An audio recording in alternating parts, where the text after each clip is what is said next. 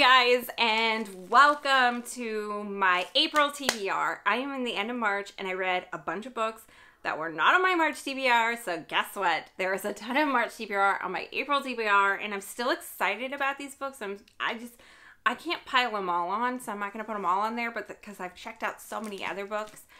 And so yeah, let's get started for my April TBR. I think I have like a week left of March, so we'll see how many I get through, but none of these ones I know I'm going to get to. Like, I just know I'm not going to get to them.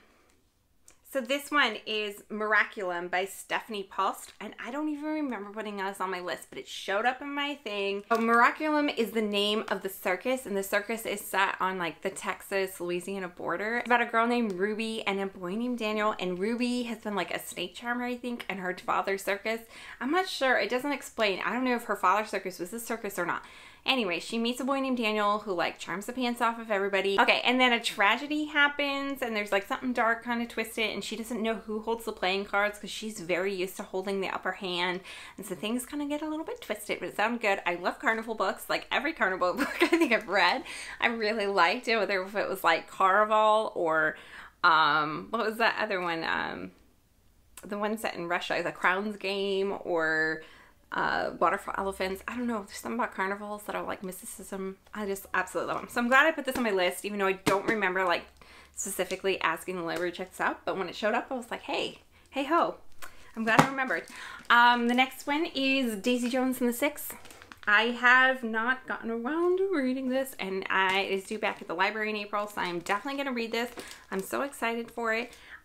In Daisy Jones and the Six by Taylor Jenkins Reid. She got really popular because of Evelyn Hugo, so that's the reason I checked this out, because I ended up reading her other books before I read Evelyn Hugo, and I am just excited about this. But this is about Daisy Jones. It says in the description that she's like living the nightlife in LA, trying to become a singer, trying to become a star, and then her producer pairs her up with the Six, who is also on the upward, and then I think there's some romantics, even though he was in a serious relationship, or someone was, but we'll see where it goes. And I hope I like this one. I heard this one is a completely different format as well, because she wrote a bunch of romantic novels, and then she wrote the Evelyn Hugo novel, which was a completely different like writing style and writing story from the other ones. So I'm really excited about this one, though. I hear this one's completely different as well, which is really good. And she's a really, really good author. Absolutely love her.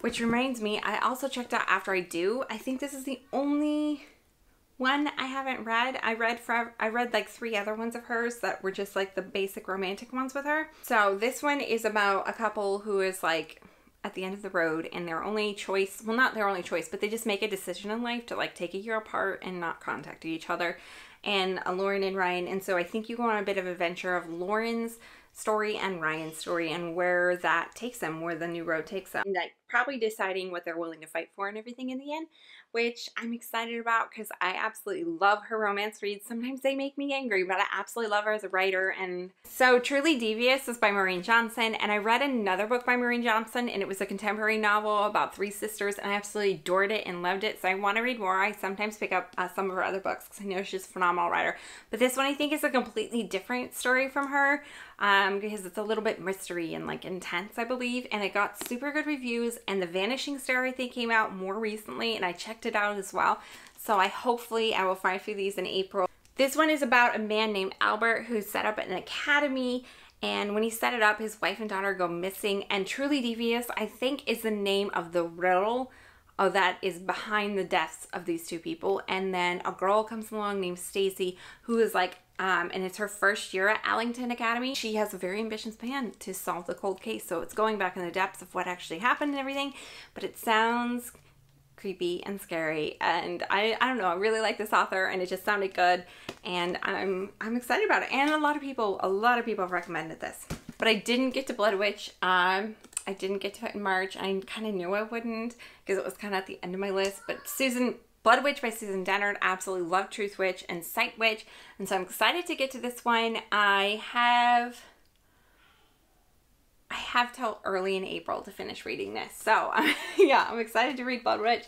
It's one of the first books I want to get to in early April. So this one's about Adel and Easel, and you hit a lot of their story in Wind Witch. So in this land, it's like about these little it's like in a huge empire. I don't remember what empire she studied, but this girl really liked, but the author really liked. But it's about like the littler countries that don't get swallowed up by the empires, and how do they stand and how do they keep going. But it's about all these different witches and all different kind of witches, and blood witches can like smell people's blood. So you hear a lot about this story in the previous one, not Wind Witch, I think the first one, but in Sight Witch you hear about these two and you get kind of excited. But this one is about Aiden and Isolde. And I really, in the first book you like hate him and you're like really scared of the Blood Witch. But once you get to know him a little bit in Sight Witch, you kind of like him. And I'm excited about this one. I really am. And this is one of the first books I really want to get to in April. The other one is King of Scars by Leigh Bardugo. And I didn't get to this one yet, but I'm so excited about this because I did read the trilogy. I think this was like on my new in books and I was hoping to get to it. And then it was on my March because I finally did read the trilogy at the beginning of March. I finished on like the first day of March. I finished the end of the what is that trilogy called? The Shadow and Bone. Oh, the Grisha trilogy by Leigh Bardugo. And this one is a spin-off because it is about the boy who becomes king in the Grisha realm. He is not Grisha though. And I'm excited about this one to learn more about him because I didn't like those Grisha trilogies that much, but I absolutely love Six of Crows. And I heard this one is more written along those storylines, like just like better writing from her. Absolutely lovely. Where to go. So excited for this.